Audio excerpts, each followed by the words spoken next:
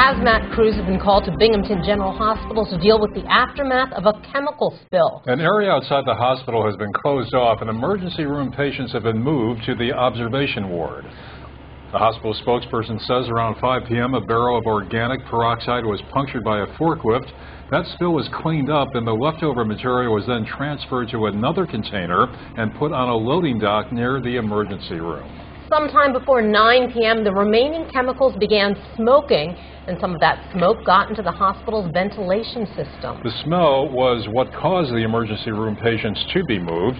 While we are told that the situation is now contained, streets around the hospital were closed off as a precaution, including Morris, Park Avenue, and Vesto Avenue. Also, the emergency room entrance and parking lot was closed.